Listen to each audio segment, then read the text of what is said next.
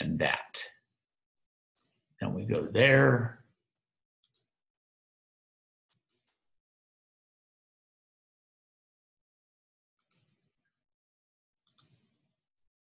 Ben, are we cool? Can you see my big screen? Yes. Okay, let's get started. We're on page 1 of the new lecture outline. Qualitative analysis. And this is what we might call old school chemistry. The word qualitative is telling us that there are no numbers involved. This is just qualities. These are descriptions. And if you had taken this class in, say, 1930, you would have had a chapter on oxygen. And then you would have had a chapter on sulfur and things like that. And we're not going to have a chapter on oxygen, but we're going to have a day where we look at a few specific chemicals that are very popular with the AP exam. They're used in a lot of labs, and some very classic ways of testing for certain chemicals that pop up in our labs and keep coming back over and over again as questions on the AP test. Now, the AP does this to force teachers into doing labs. Now, of course, this year might be different, but I'm really not going to treat this year any differently than any other year. I'm going to cover this material, okay? Because these questions will still be on Chem Olympiad. Okay, so for each of these species that are on the first page of this lecture outline, you should know their chemical formula, you should know their general appearance, basic uses, and the typical labs that we use them in for AP Chem, or just the typical labs we use them in. I mean, this doesn't really have to be specific to AP Chem. Probably important to know that I am not going to teach to the test. I'm just going to try to teach a good college chemistry class. I will make references to specific things about the exam, but I'm just trying to teach a good college class this year. So we're going to start off with potassium permanganate.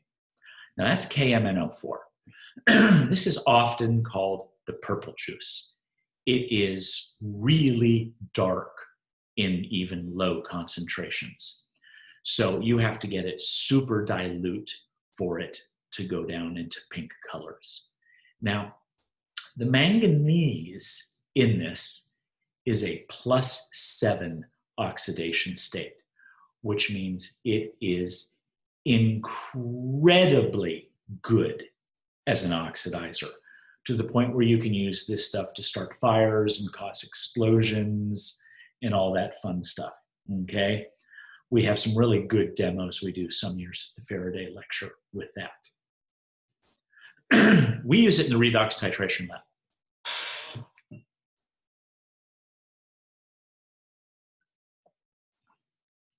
Now, AP Bio also has a redox titration lab, which is the dissolved oxygen lab. And for years and years, when Mr. Larson was teaching AP Bio, he would hit that lab and the kids would have AP Bio periods 1 and 2. Then they'd walk into honors chem periods 3 and 4, and their hands would be stained with potassium permanganate.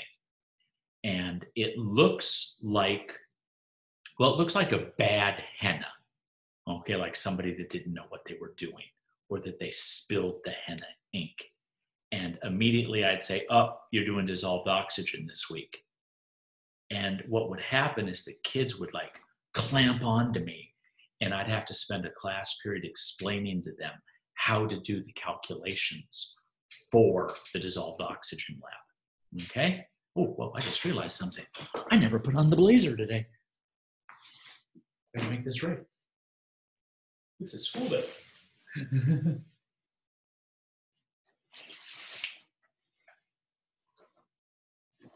There we go, now it's official. Okay, now potassium chromate. I'm not supposed to show you this in school except via photos. This is nasty. This is a carcinogen and a mutagen, okay? K2CrO4. Now, let's be honest, this looks like a bottle of urine, okay? And it's an incredibly distinct yellow color. Let's just accept that, okay? It is a really good redox agent, but more than anything, it is a source of chromium metal, which we can use to make complex ions, transition metal compounds. And if you were coming to ChemX last year, and ChemX will start again next week on Friday, but if you were coming to ChemX, we did an entire unit about transition metal compounds. This is one of the things that we use as a source. Now, we used it specifically in some equilibrium labs. However, it is so nasty that we ended up replacing it with iron thiocyanate. And that's going to be kind of infamous for you guys specifically, because the iron thiocyanate lab was the very last lab you did before we had to shut down last year. Okay. Potassium dichromate, even worse than the chromate. We are not supposed to have this at all. K2CR207. Now, I'm thinking about 20 years ago, the year 2000, maybe the year 2001, a film was released starring Julia Roberts called Erin Brockovich. It was all about dichromate. And she got an Oscar. She won the Academy Award for Best Actress for that movie. And it just highlighted really well how nasty this stuff is. It is orange. It is distinctly orange in solution. Wow, it just pops. It's so easy to identify. Now, in addition to everything I said for chromate, this is good for, equilibrium labs. It's good as a source of chromium, et cetera, et cetera. This is also an outstanding catalyst for organic reactions, and it's used in a lot of different ones because it's such a good redox agent. So my first exposure to this stuff came in 8th grade science, because very commonly it was used in volcano demonstrations.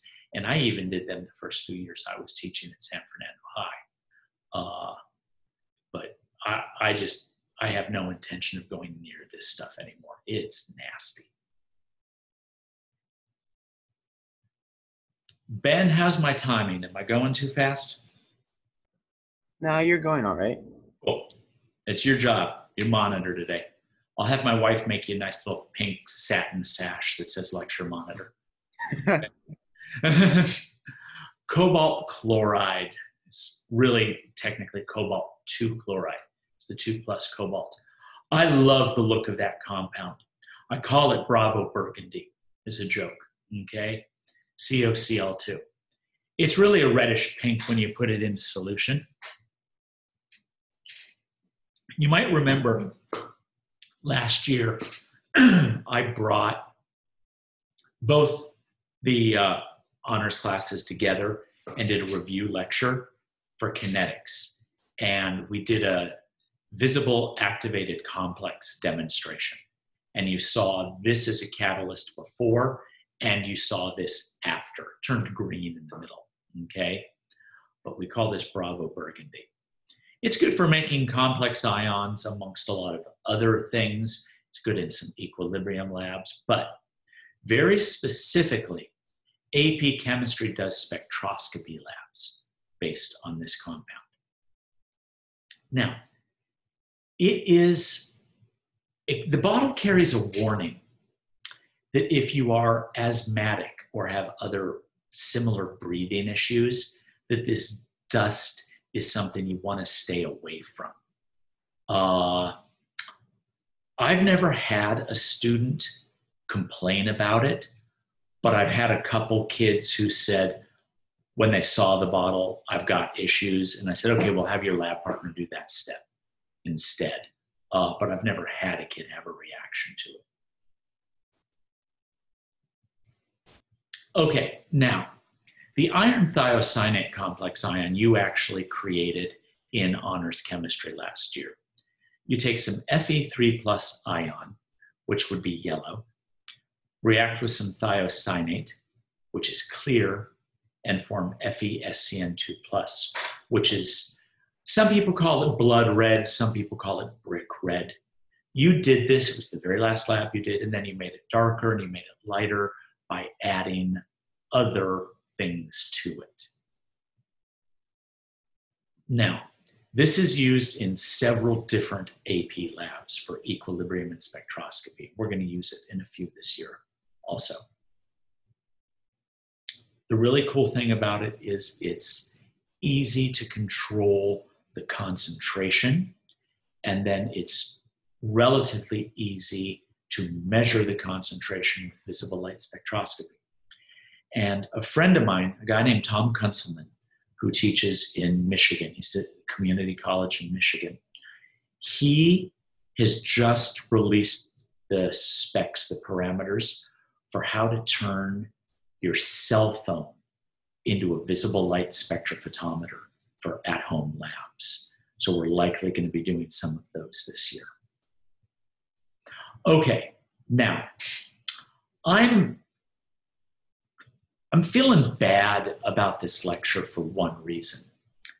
If we were in the classroom, I would have all of these bottles out on the table and I'd be passing them around the room.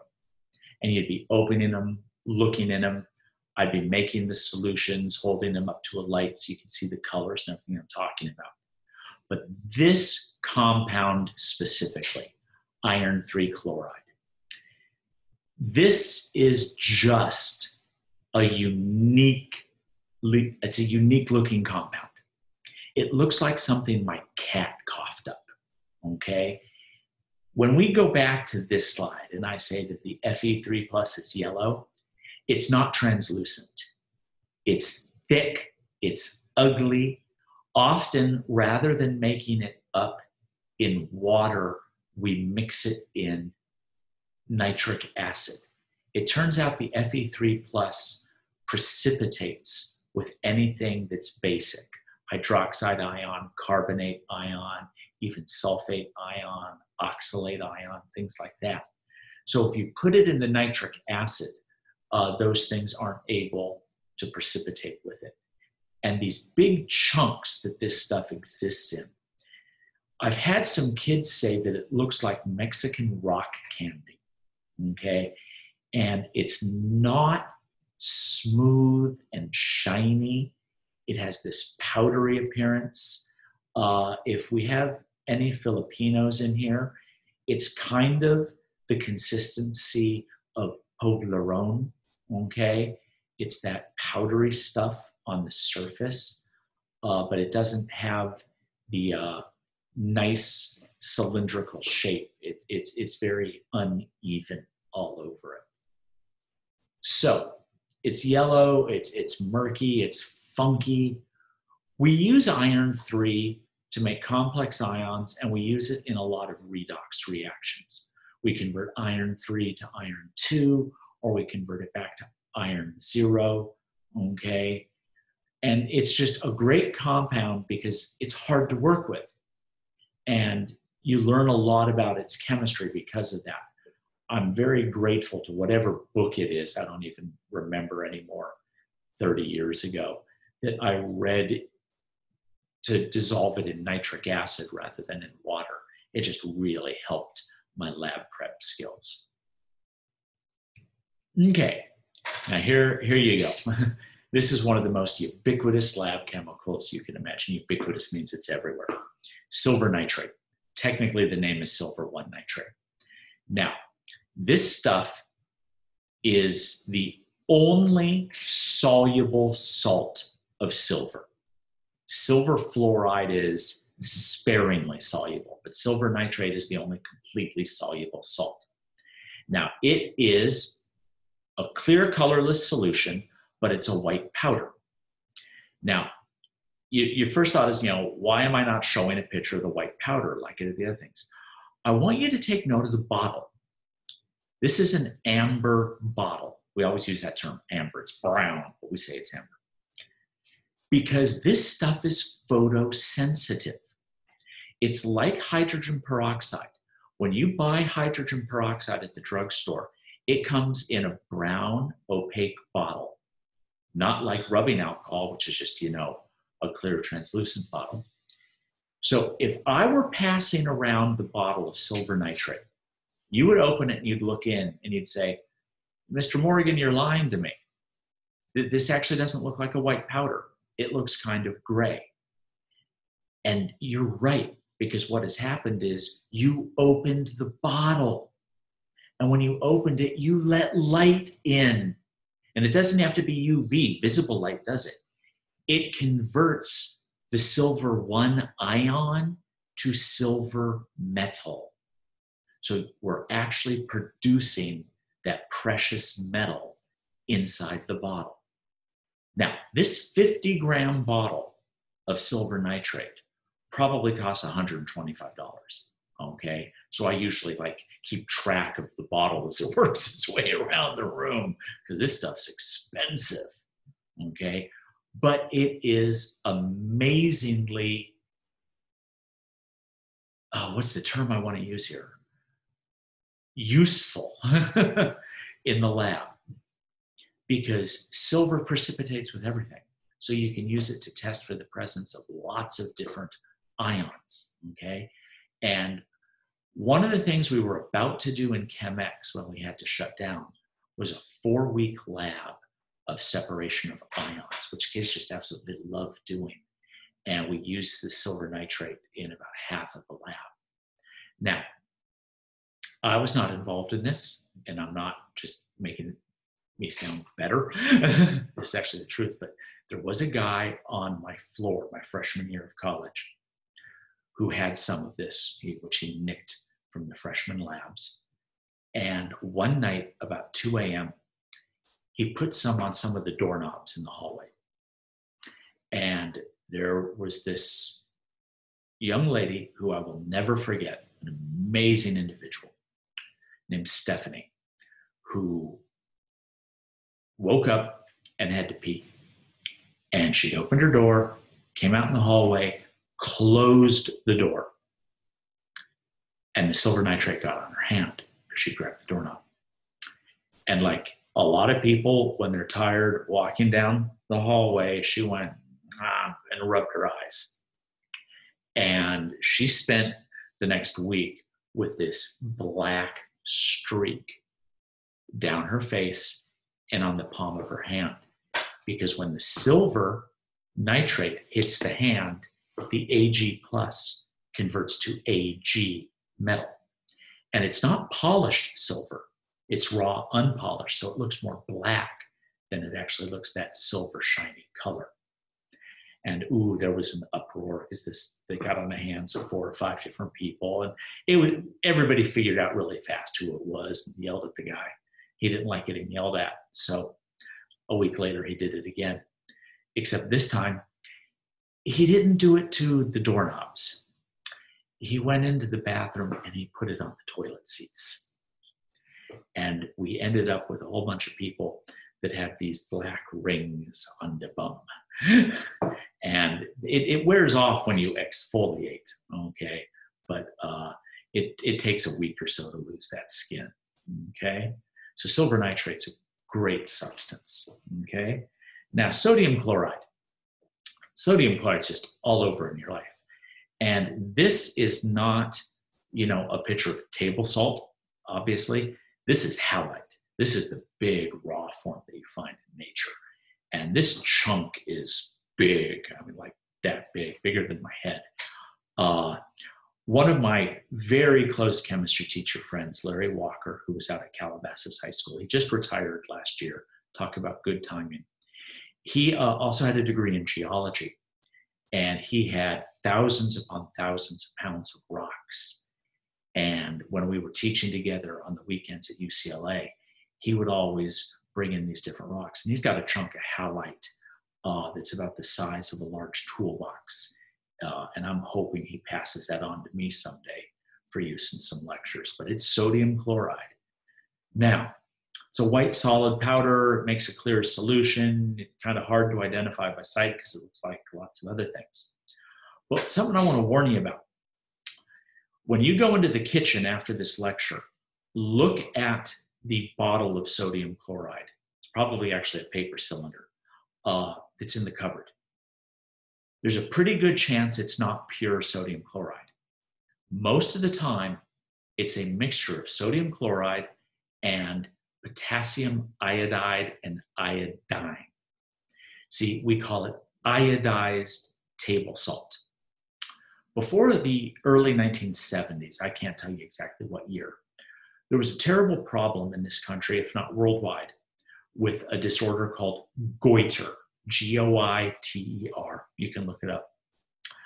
Goiter is a thyroid issue caused by a deficiency of iodine, and it will cause the buildup of a very large mass in the neck, and it can become the size really of like a grapefruit.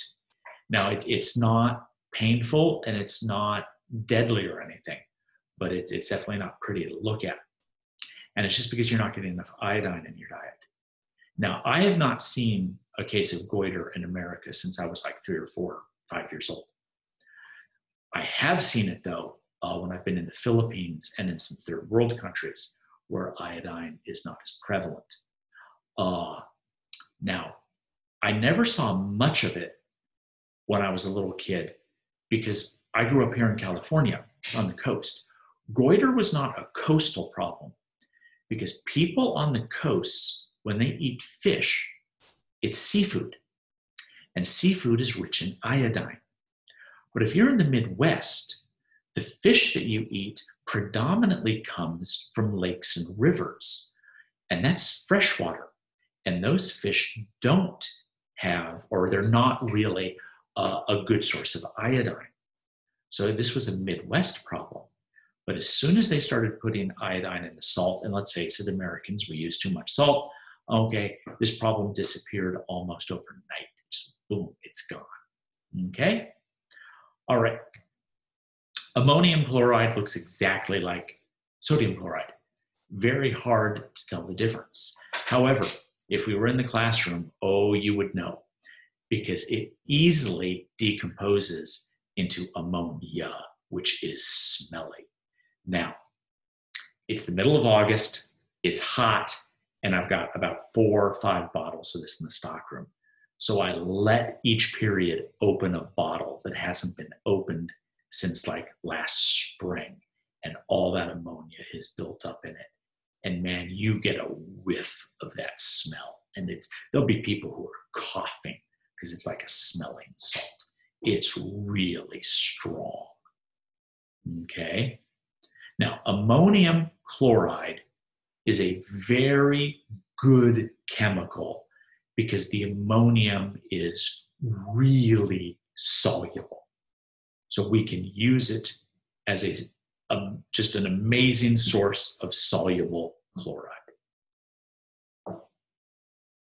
Okay. Now, probably my favorite of the day, copper 2 sulfate. It's a hydrate. Now, I don't like the way this image, which I just got off the net, types it up. I would not put the 5 after the water. I'd put the 5 in front of the H2O.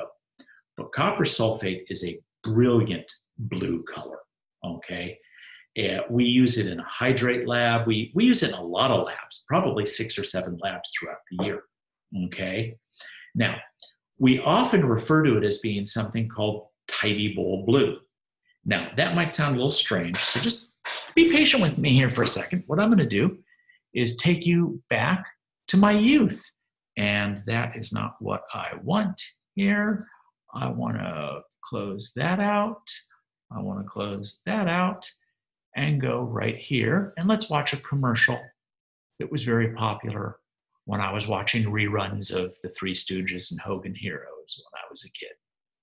I'm fed up with scrubbing. Excuse me, but you need Tidy Bowl. Here. Oh, it's you, the Tidy Bowl man. Will this help? Sure. With each flush, Tidy Bowl releases strong cleaners that help keep toilet bowls stain-free. How do I know Tidy Bowl's cleaning? The sparkling color tells you that it's working hard. Tiny Bolt's powerful and safe on plumbing. That's great. Comes in lemon fresh blue or pine scented green. With Tiny Bolt, you'll scrub less. Safe on plumbing, too.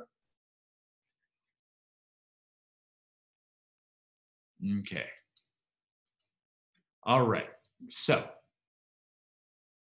that means if you're in somebody's house and they've got blue toilet water, it's got copper sulfate in it. Okay, so that should be the end of the first page. I don't know, we got any questions about page 1, or are we good? No questions so far. Okay. All right, we'll start to move on to page 2 unless something comes up.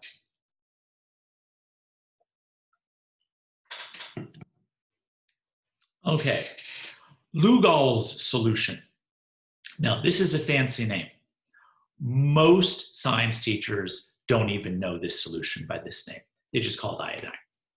It's a mixture of I2 and Ki. And this is a very simple test for the presence of starches. Yeah. Daniel asked, what lab is AgNO3 used for? It's used in probably 20 different labs, anything involving precipitates.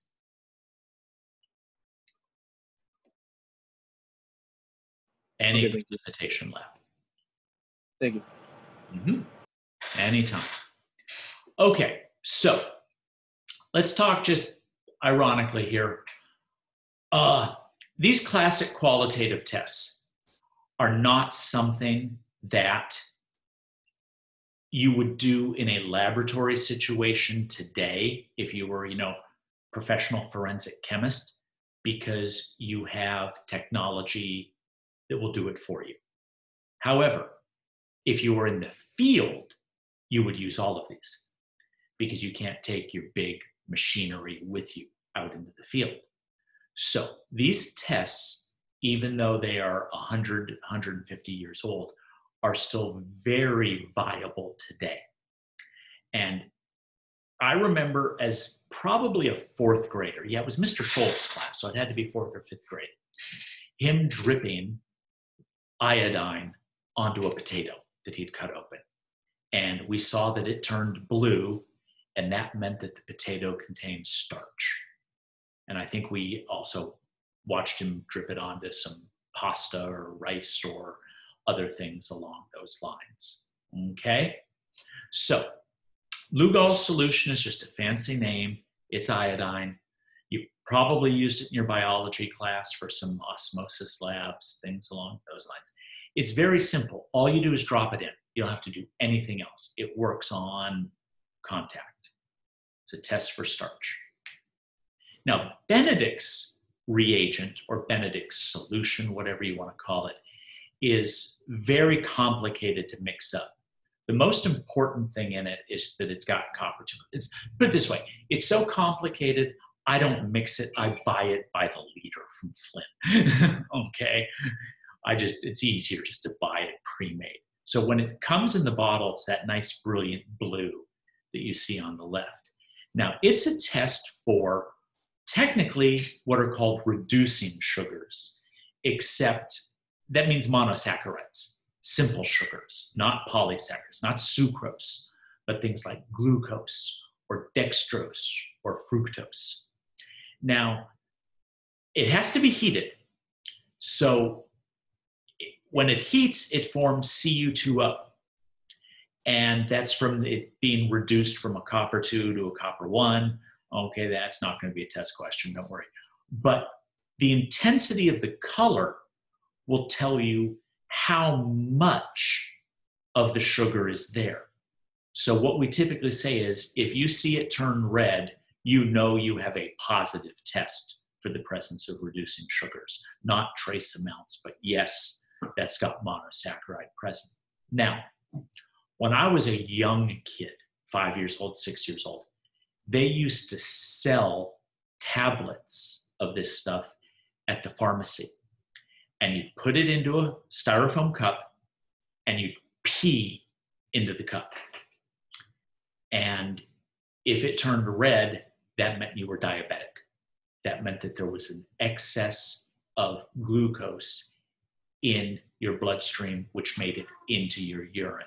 That noise you hear is just the cat behind me complaining that she's hungry. So no fancy glucose meters at that point in time, okay? Now we're to a point where you don't even have to stick your finger anymore. Glucose monitoring can be done via Wi-Fi and Bluetooth, okay? But this was one of the original tests, okay, for presence of monosaccharides. Okay, phenolphthalein you're familiar with. It's an acid-base indicator. There are many, many acid-base indicators. Now, the reason that it's a popular one, and that I'm mentioning it because we use it so much in high school labs, is twofold. One, clear in acid, pink in base. Nice, easy to see. But the second reason that it's so prevalent is that phenolphthalein used to be sold as an over-the-counter drug called X-Lax, which was a laxative, makes you poop. And that went off the market in 1997. So chemistry teachers who didn't want to spend a fortune to the chemical supply house for acid-base indicators could just buy this over-the-counter drug, grind it up in a mortar and pestle, and throw in some alcohol, and all of the phenolphthalein would dissolve in the alcohol layer, and boom, there's your acid-base indicator, nice and cheap.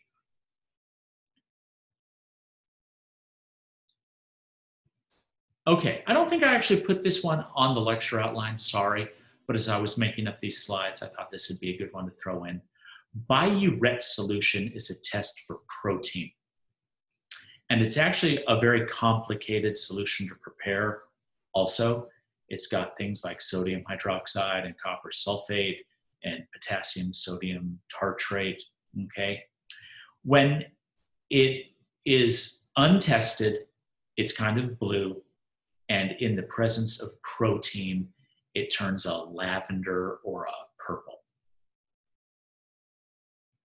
Now, don't get confused. This is not the word buret. This is biuret.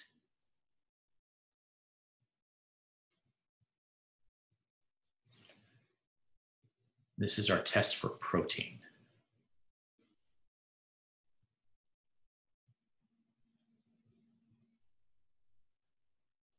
Okay, so now let's move on to a very different type of test, solubility.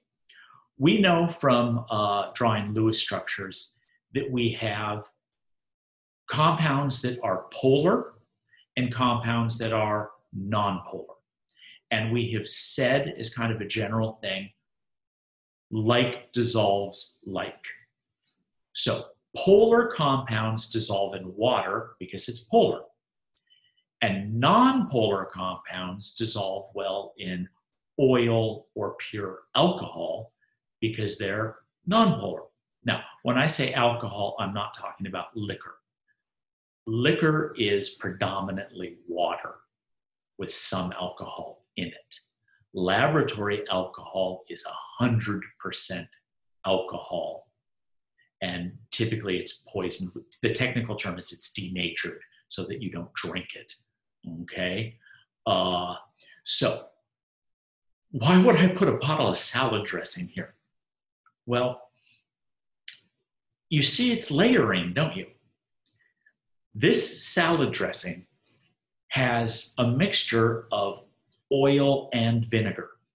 And the oil is nonpolar, and the vinegar portion is polar. So they separate. Now, I can mix them. I can shake it up really good, okay, and form an emulsion, okay? Actually, technically, it's probably a colloid. But when I sit the bottle down, the two types, the polar and the nonpolar portions, will start to separate.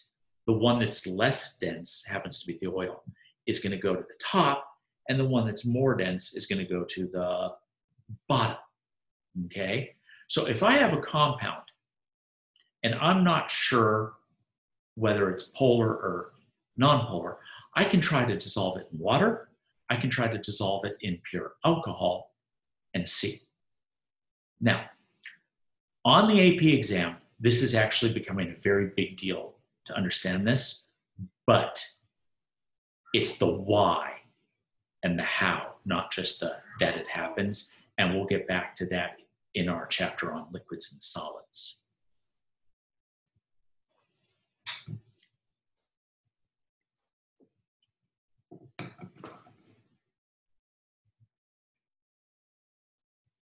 Okay, now, I have a table here about solubility rules. And solubility rules are something that we did last year. We did net ionic equations. We're going to review them next week.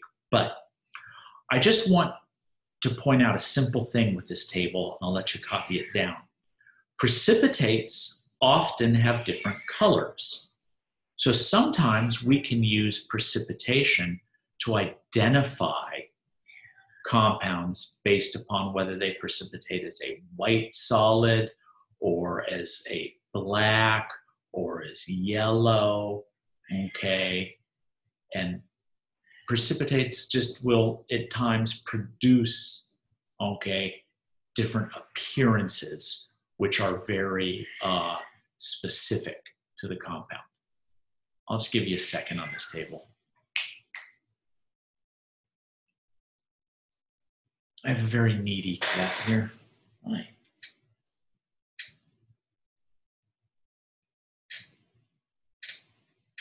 If any of you speak Tagalog, my cat is Malikat.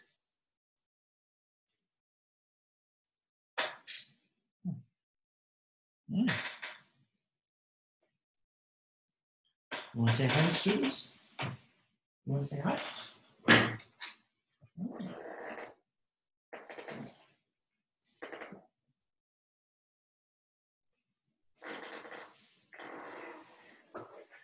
Nope, not today.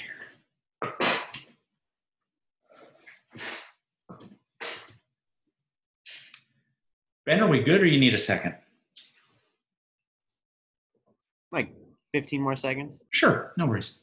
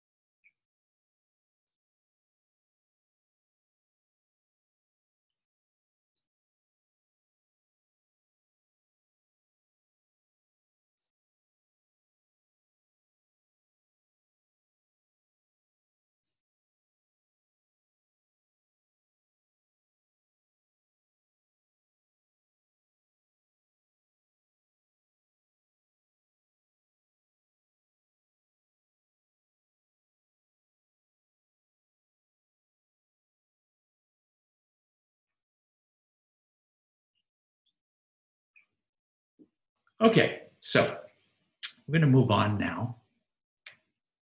Now we're going to look at gases, okay?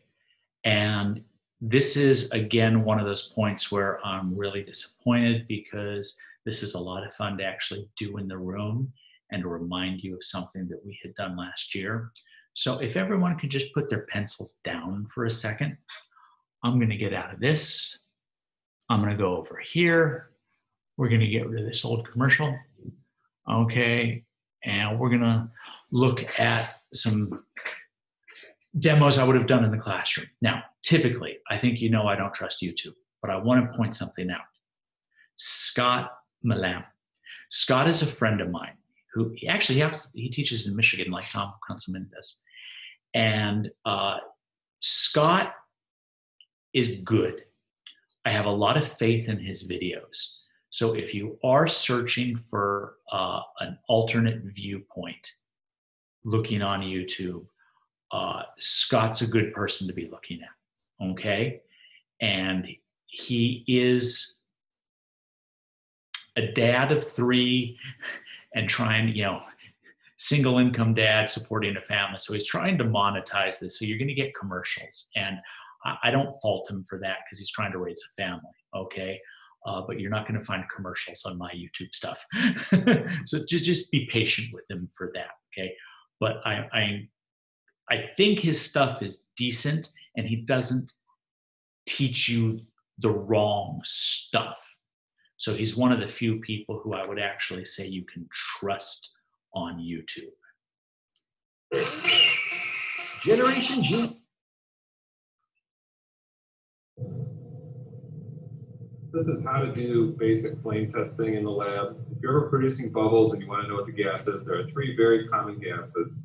And these are the 3 different things that happen when you add a flaming splint to that. So we can see there a lot of bubbling going on. We're going to take a flaming splint,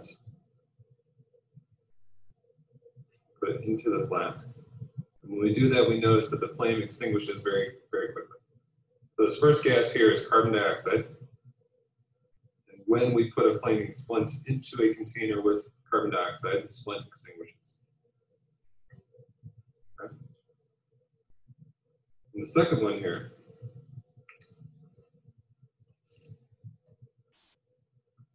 just a little bit of that. A little bit of potassium iodide. And the second one, we're going to be making oxygen gas. And when we take a flame splint and put it out, it will reignite in the presence of so much oxygen. We put just the splint in there, we get a very brilliant flame.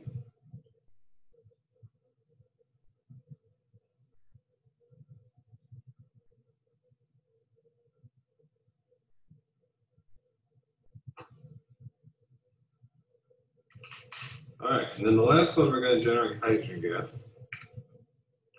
We're going to add a little bit of calcium water there. It's going to take just a second to get that coating off of the calcium so we can really get the hydrogen gas to be produced. We're going to help that with a little bit of shaking here. So you can see that bubbling. That bubbling is hydrogen gas, and that's going to build up in the container. So to do the test for hydrogen, just like the other ones, take a flaming splint, put it into the container. It's not ready yet.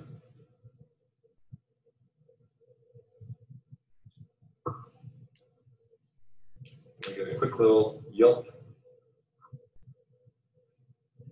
Build up a little more. We'll try it again.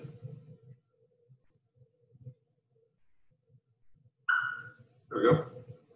So, and then of course, carbon dioxide is still over here.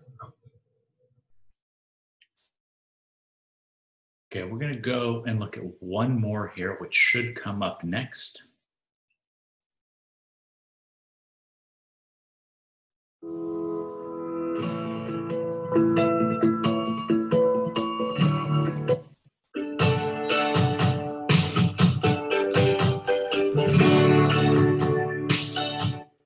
It didn't. Let me check my bookmarks.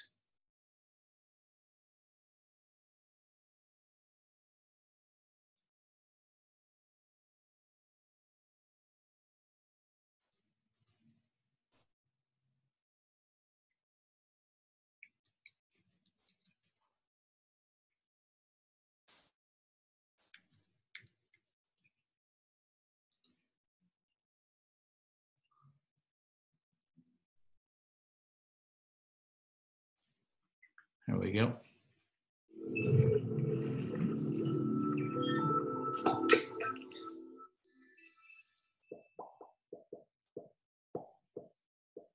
Experiment of detecting carbon dioxide gas using clear lime water. Calcium hydroxide, which is known as clear lime water, is used to detect the presence of carbon dioxide gas produced from the reaction of sodium carbonate or sodium bicarbonate salts.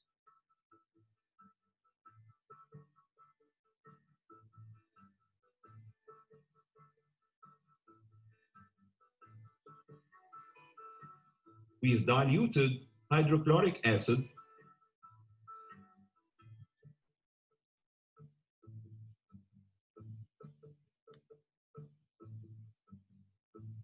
by passing the gas through clear lime water. What do you observe? Clear lime water. So you see right away what's happening over there.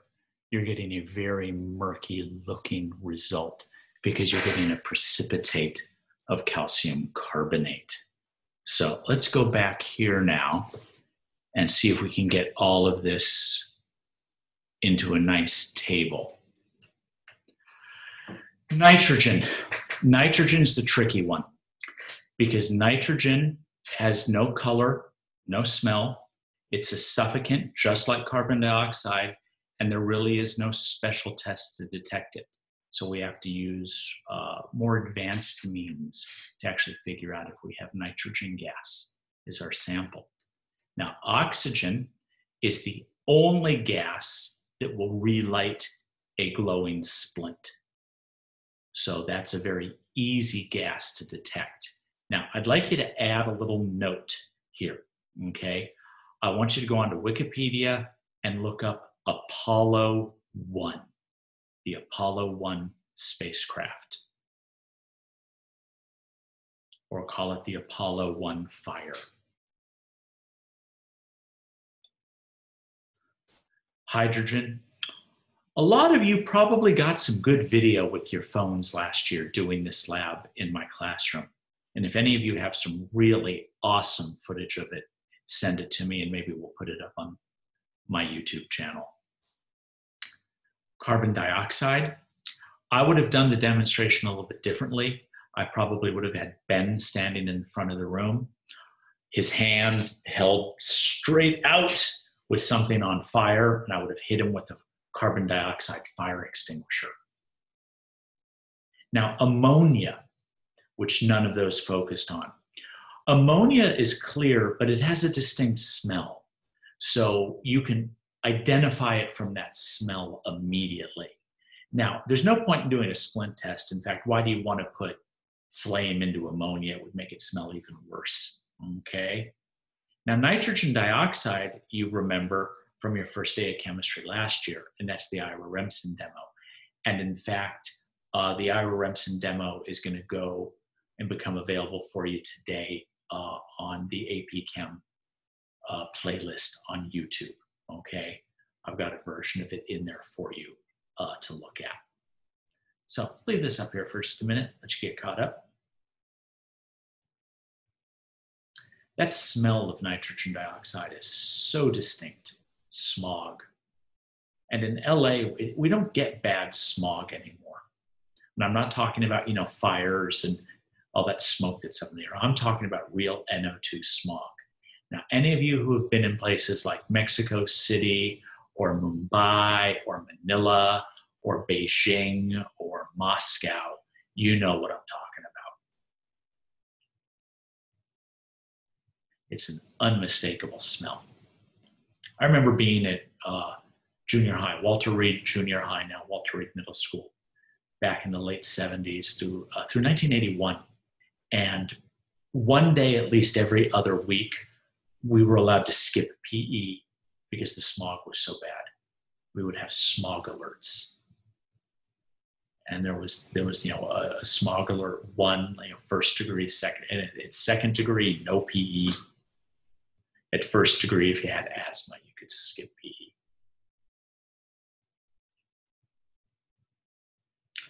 Ben, are we good to move on? Yes, I think so. All right. Now, this, I'm just going to put this up for reference. Oh, sorry. Sorry. This is going to be your lab this weekend, which I'm hoping you actually do this afternoon.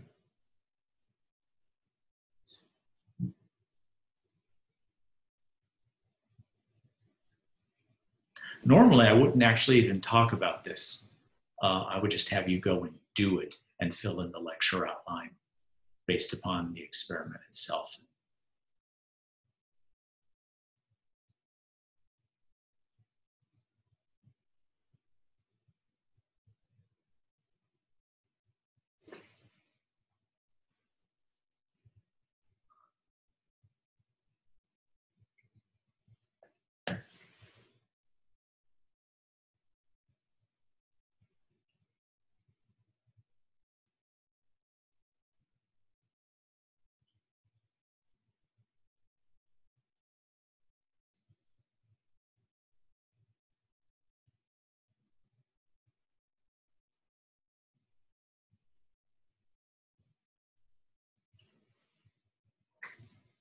Okay.